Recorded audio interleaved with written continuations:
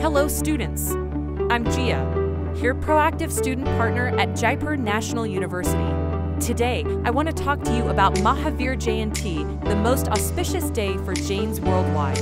Mahavir Jayanti is celebrated in memory of the last spiritual teacher of Jainism, Lord Mahavir, with utmost humility and simplicity, making it truly unique.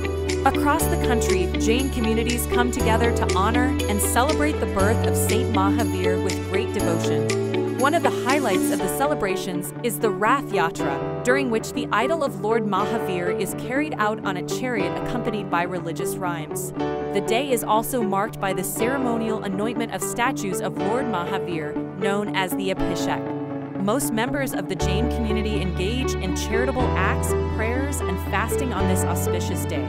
Lectures by monks and nuns are held in temples, preaching the path of virtue as defined by Lord Mahavir.